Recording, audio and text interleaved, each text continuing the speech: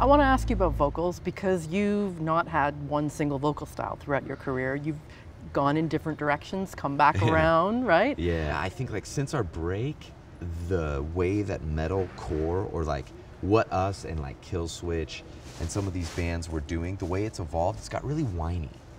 Like the melodic vocals are like super fucking whiny and annoying in a lot of bands, and I don't like that shit. I think that's a shitty direction.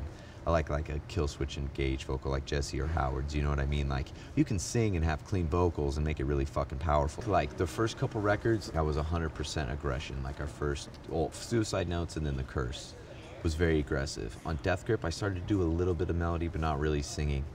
And then like when you go to a major label, like dude, like straight up, like you try to like get your record done and they're like, we need to do this, we need to do that. You've got to change this, you got to do that. And you have to like try to get your record done no matter what, you know? Now we're at a point where I just get to be me and do what I want. And what I want to do is be aggressive and emotional, but I don't want to be emotional in a weak way. I want to be emotional in an aggressive, passionate way. And for me, that's screaming and yelling and emoting myself, not in a singing melodic way. Like I don't want to do that shit anymore. What changed for you? Was it just that you were feeling pressure from a label, or like what made you come back around? I don't like to do what I'm being told to do. So the truth is, like I wanted to try it on Lead Sails. Right. I tried it on Lead Sails and like it was moderately successful. Like we had like Falling Down was like #3 at like alternative rock radio and some bullshit in the States, which I guess if you're into that shit or you're a label guy, that's really cool. We did it and then I wanted to kind of get away from it.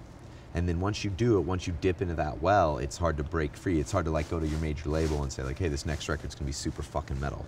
Like no one wants to hear that. I think I'd lost my way a little bit. I think our band had got like kind of like bigger and like I was reacting kind of weird to it. Like I wasn't comfortable with our music as much. And now I'm super stoked. Like our music, I love it.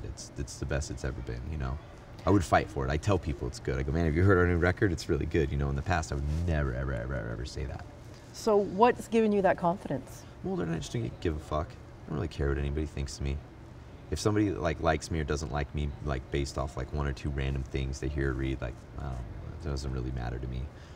It matters to me like the people that meet me and talk to me. It matters like the people who pay and come to our shows and support us. It matters what they think. It matters, you know, what my mom and dad, my wife, my son, people who pay for ATREYU tickets, what my bandmates think. It doesn't matter what fucking like critics or journalists or like people who are in the metal or, you know, think.